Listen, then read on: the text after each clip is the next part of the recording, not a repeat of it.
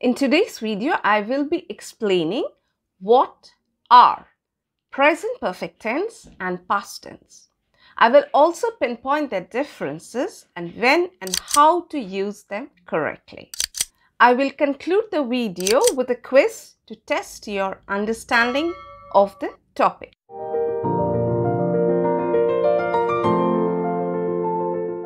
Welcome. I'm Seema from Edufinite. If you have any queries, you can ask me in the comment section. Without much ado, let's delve into the topic. Today, our topic of discussion is present perfect tense versus past tense. But before we delve into the topic, let's do a quick revision on what are verb tenses. Well, a verb in a sentence expresses a state of being or physical action undertaken by the subject of a sentence. So in a sentence, when a subject undertakes some action or expresses a state of being, that is the verb of that sentence. So the verb expresses the state of being or the action that the subject undertakes. Now, what is verb tense? Verb tenses help us to understand how an action relates to the flow of time. That means when that action has taken place, whether it has taken place some time back or it's taking place now, or is it taking place some time later. So that flow of time is determined by the verb tenses. Now, for example, my brother ate an apple yesterday.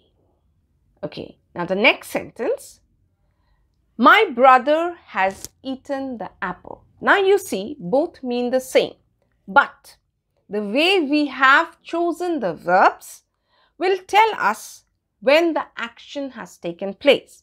For example, my brother ate the apple yesterday. So the action is ate, and it's helping us to understand that this action has already been completed in the past. So this is simple past tense. Next, my brother has eaten the apple. So over here, has eaten is the verb, and what is it doing? It is telling us about the action that is taking place. That means he has already eaten it. That means the action of eating is complete. But here, since this is present perfect tense, here the time is undefined. It's not necessary to exactly pinpoint the time because this present perfect tense actually tries to tell us something that has already taken place in the past but has some connection with the present. So my brother has eaten the apple maybe already. If I just say that my brother has eaten the apple already, so that will make it more appropriate. Next, we come to what is past tense. A simple past tense in a sentence is used to talk about a completed action that started as well as ended in the past. It is also used to indicate a series of past events. So, when do we use simple past tense? When the action started in the past as well as ended in the past. And again, when a series of action took place, but they have all taken place in the past. So that's what simple past tense is all about. Next, let's look into the formation of the verbs in a simple past tense. So first we have the subject, then we have the regular verb. If it's a regular verb, it will be in the ed form, and if it's an irregular verb, in that case we'll have to have the v2 form. That means the second form of the verb or the past simple form of the verb. So let's look into the examples to understand them. I worked. Now this is a regular verb, so ed verb, I worked. This is past tense. I worked hard. She slept. So here this is the irregular verb, sleep, slept, slept. So this is the second form of the verb, slept. She slept is in past. Okay. Now next one is the time phrase. We use certain words to specify that the action has taken place in the past. So these words can be yesterday, a week ago, something ago, a week ago, a month ago, a year ago, whatever, ago. Last month or last year or last week, anything with last. When? Now, when is always associated with past tense, whenever we use this word when, we have to see that the verb that follows should be only in past tense. Then we have, when we specify the time in 2020 or maybe in certain year, when we specify that particular period, in November, on Wednesday. So when we make specific mention of the time, so when it's in past tense, simple past tense, we specify the time that's in the past. That means we specify that the action has been completed totally in the past and has no connection with the present. Next, we move on to present perfect tense. Now, what is present perfect tense? A present perfect tense in a sentence is used to talk about time up to now. So maybe the action has, that is, events that have happened in the past but have a connection to the present. So the event might have had happened in the past, but its results can be, perceived in the present. So the effect is in the present. So the past and present is some way connected. In such cases, we use present perfect tense. Now, what is the formation of the verb? So we have the subject, then we have either have or has. Has is used with third person singular and rest we use have. I, we, you, they. So all this, I have, you have, we have, they have, and he, she, it has. So third person singular uses has. Then we have the regular. If we have the regular verb, it will be the ed form because the third form of the verb. That means regular verb is always in the ed form, and if it's an irregular verb, then we take the third form or the past participle form of the verb. So let's look into the sentence. Example, I have worked. I have worked. So we have with I have, and then the ed form if it's a regular verb. So work, it's a regular verb, so I have worked. Again, she, as I told you, he, she, it, they'll have has. So she has slept. This is the third form of the verb sleep.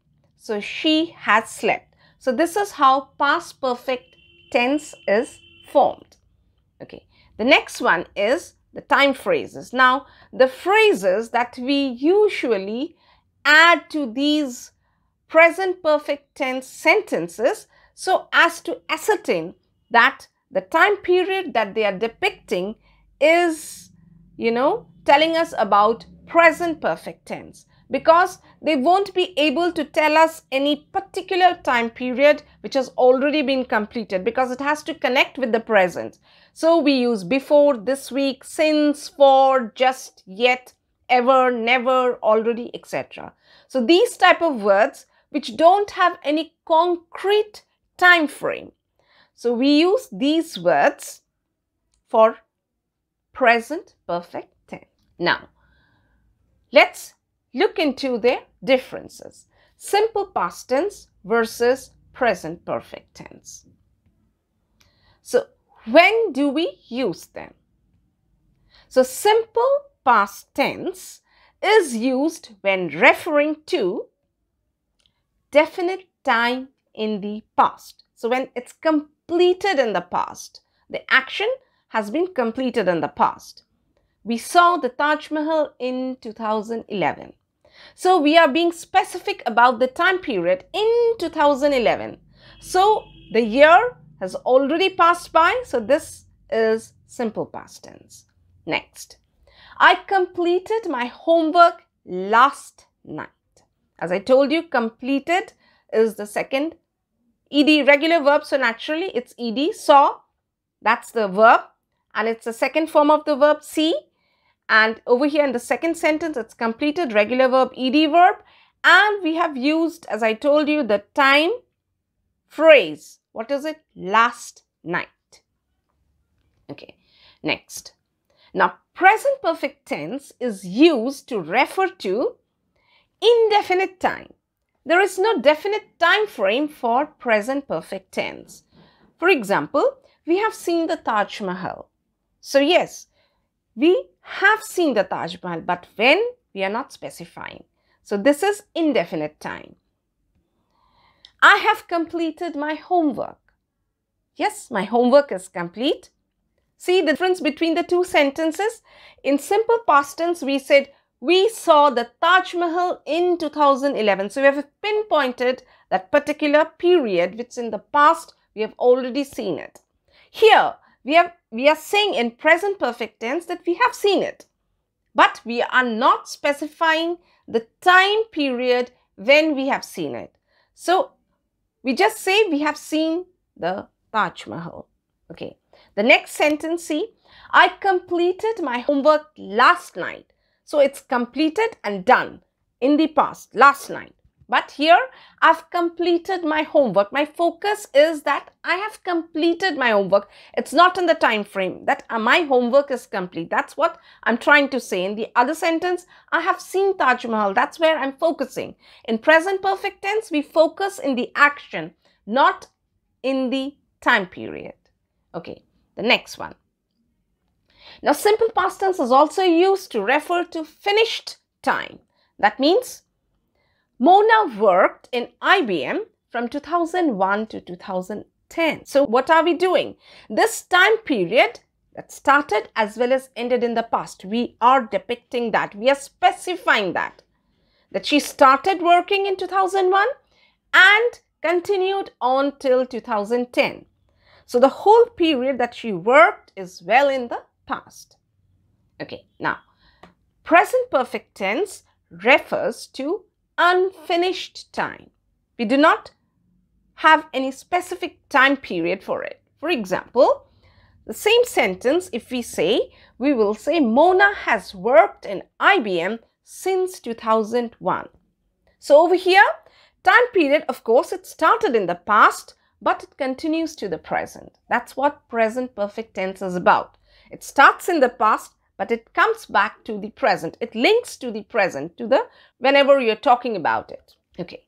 The next one is series of finished actions. So when, series of finished actions have been completed in the past, we use simple past tense. For example, first she completed her job, then she freshened up and went out for a walk.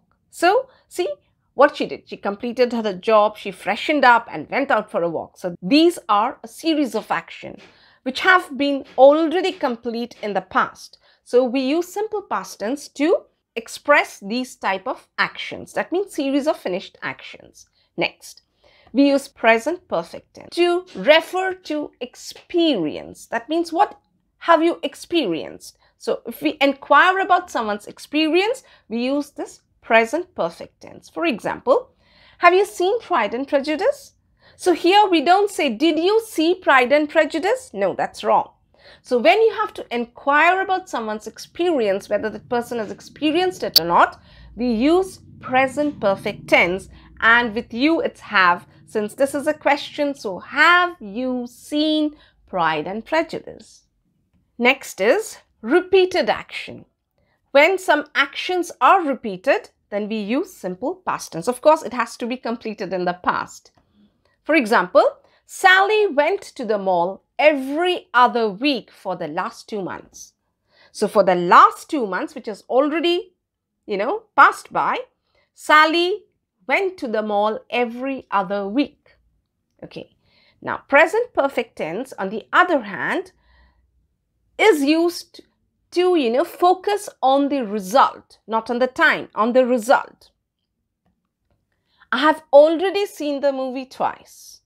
So we don't say, I saw this movie twice. We don't say that. We don't say it in past tense. What do we say? When we have to focus on the result, when we are trying to say about what the result is, the focus is not on the time, but on the result, then we use present perfect tense. I have already seen this movie twice. That means I've already seen Pride and Prejudice twice. So when you inquire about experience, present perfect tense. When you tell about its result, present perfect tense. Okay. The next one is for finished actions. We use simple past tense. For example, I stayed here for 12 years. That means for 12 years I've stayed here, but I don't stay here anymore. That's finished action and we use past tense for it. Whereas in present perfect tense, we use it to refer to unfinished actions. For example, I have stayed here for 12 years.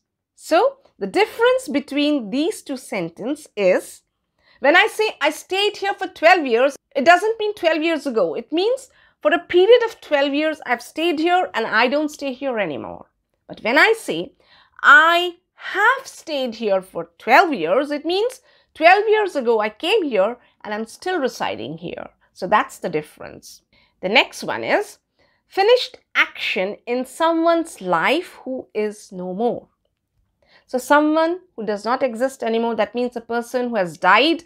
If we try to, relate to his or her experience in life, then we use simple past tense. For example, her grandfather went to Germany 2 times.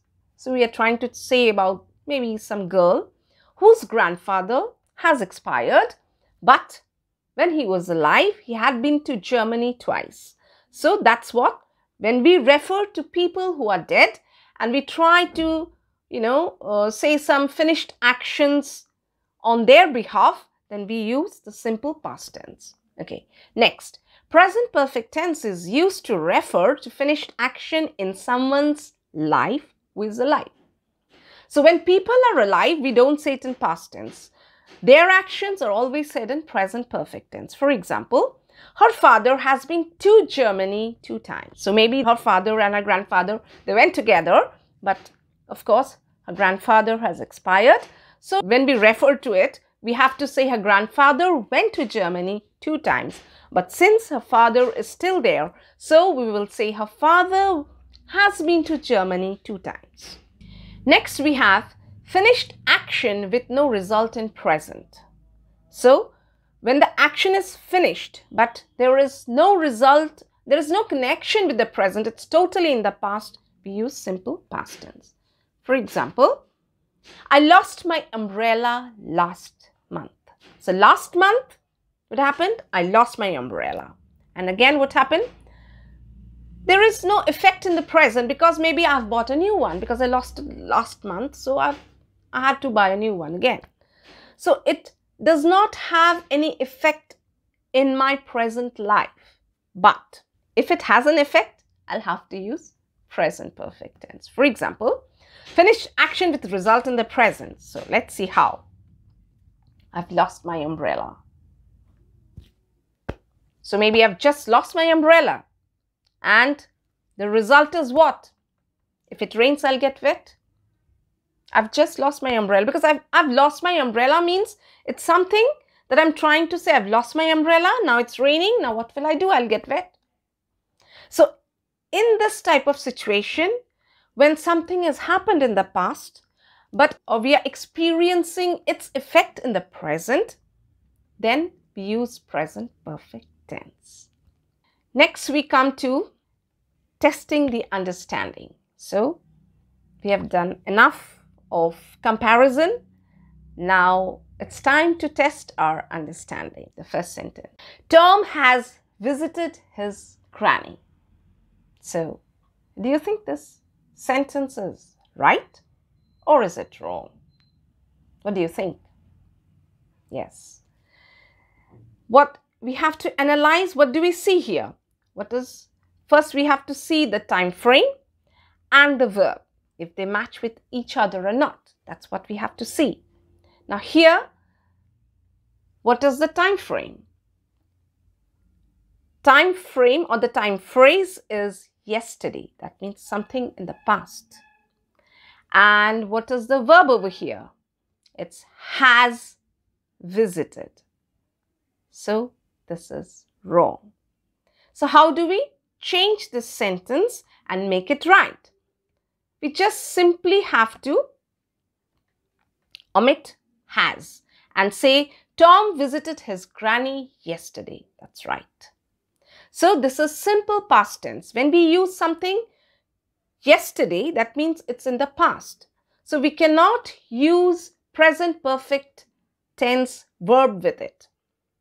So Tom visited his granny yesterday.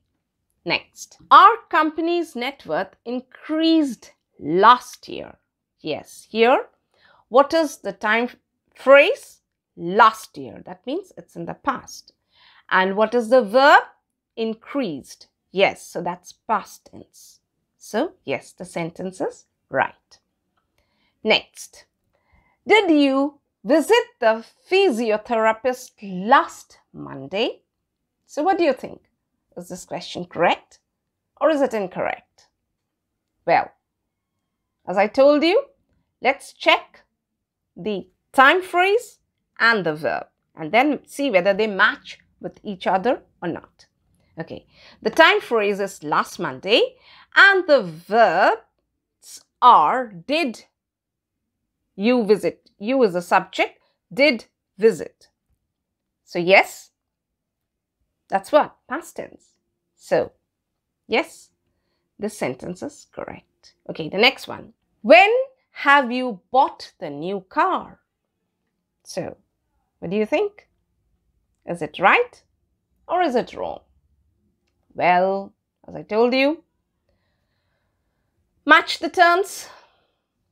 They'll tell you. Yes. So, what are the terms? The first one is when. And with when, what should you have? Have bought? Well, no. Well, when is used with past tense. Here, have bought is present perfect. So, of course, the sentence is wrong. So, what do you have to do? You have to strike out have you bought. And instead, what do you have to write? When did you buy the new car? Yes. So, with when, it's always in past tense and it's did. So, when did you buy the new car? Okay, the next sentence. Has the manager seen the new project? Again, let's check whether it's right or wrong. Well, here, what are the verbs? Has seen. And of course, there is no time phrase. So, I guess the sentence is right. Okay, the next one. I have seen the movie last week. Again, time phrase is last week and the verb have seen does not match with it. It has to be in the past tense, so the sentence is wrong. Okay, so what do? We strike off have seen and instead we use I saw the movie last week. So that's the past tense. See, saw, seen. So we have to use the second form of the verb, past simple form. So I saw the movie last week is the correct answer. Okay, the next one. Mr. Das has rented this house for 5 years. Okay, now what do you think? Do you think it's right or do you think it's wrong? As I told you, yeah, let's check the time frame. It's for 5 years. That means it's not specifying. It's giving us, the starting point for 5 years. That means started 5 years ago and it's continuing on. So, what are the verbs? Has rented. Yes, they comply with each other. Yes, the sentence is right. Okay, now this is a present perfect tense sentence. Okay, next. Have they watched the cricket match last night? So, what do you think? Is it correct or incorrect? Well, let's check.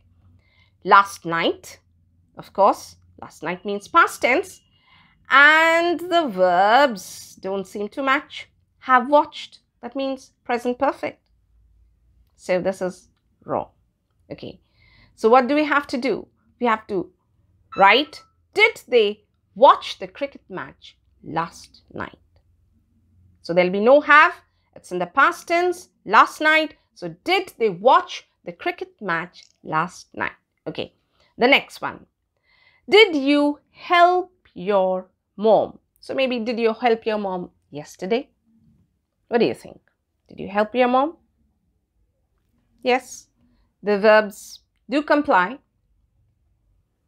Did, help, and I guess the sentence is right. Okay, the next one. Have you helped your mom? Maybe yet. So, have you helped your mom? Now the verbs have and helped. Of course, they go with this sentence and the sentence is right. So, I think by now you have understood the difference between present perfect tense and past tense. So that's all for today. Hope the lesson was useful. Let me know your thoughts about it in the comment section. I'll be back soon with a new lesson.